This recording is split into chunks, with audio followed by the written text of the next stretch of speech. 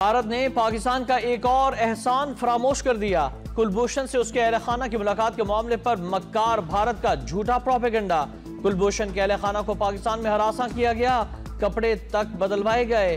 भारतीय वज़ीर ख़ारजा सुषमा स्वराज का लोकसभा में वावेला। भारतीय मीडिया भी पाकिस्तान के खिलाफ मुसलसल जहर उगलने में मसरूफ। उधर भारत की समाजवादी पार्टी के रहनुमा नरेश अग्रवाल ने अपने ही मुल्क का मुंह काला कर दिया। कहते हैं पाकिस्तान कुलभूषण को दहशतगर्द कहता है, लिहाजा उसका कुलभूषण से सलूक जायज है। जिस मुल्क का जो कानून होता है उसी के मुताबिक अमल किया जाता है। भारतीय मीडिया कुलभूषण के मामले को बिला वजह बढ़ा रहा है। वज़ीर दाखिला एहसन इकबाल का कहना है कि भारत हमारे मुल्क में इंतशार फैलाना चाहता है। कुलभूषण ने एतराफ किया कि सी-पैक को नाकाम बनाने के लिए भारत करोड़ों डॉलर्स इस्तेमाल कर रहा है। मुखालिफिन को भी खूब जवाब दिया, कहा हमने कभी वो एनआरओ नहीं किया जो पीपल्स पार्टी ने किया।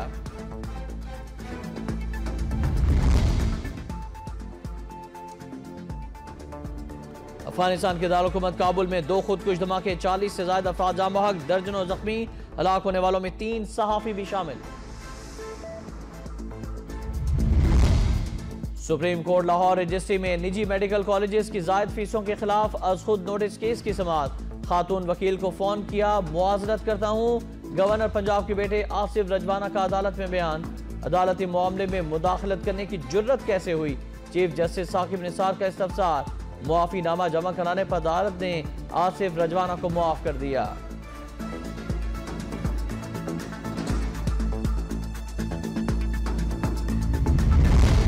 सुप्रीम कोर्ट लाहौर रजिस्ट्री में फैसलाबाद मेडिकल यूनिवर्सिटी के मुअत्तल वाइस चांसलर की जानिब से गैर मशरूत मुआफी की इस्तदा।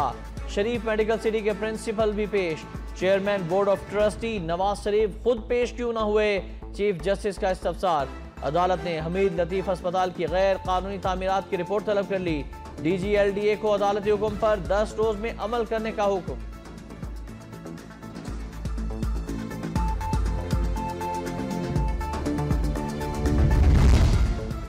सुप्रीम कोर्ट लाहौर रजिस्ट्री में नाकिस दूध की फरोख्त के खिलाफ अज खुद नोटिस केस की समाअत।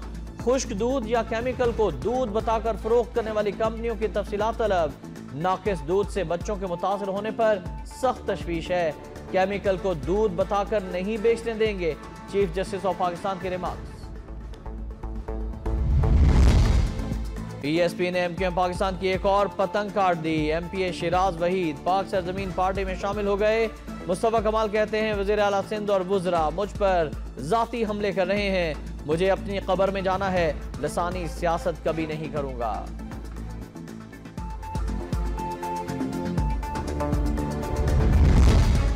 इलेक्शन से पहले नैब का एक्शन। नवाज शरीफ और शहबाज शरीफ के खिलाफ रायविंड लाहौर रोड की तामीर में इख्तियारात के नाजायज इस्तेमाल पर रेफरेंस की मंजूरी दे दी गई।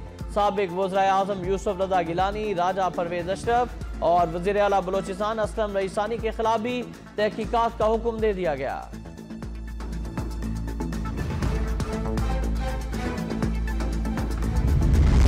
और काबिज और दहशतगर्द इसराइल ने एक बार फिर अमरीकी सदर की खुशामद शुरू कर दी।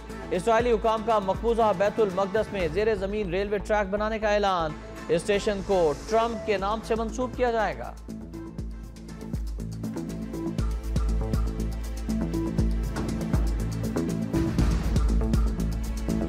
बिस्मिल्लाहिर्रहमानिर्रहीम। अस्सलाम वालेकुम नाज़रीन, वक्त न्यूज़ में खुश आमदेद। मैं हूँ एहतशाम रहमान। हेडलाइंस आपने जानी। अफगानिस्तान से यहाँ पर ब्रेकिंग न्यूज़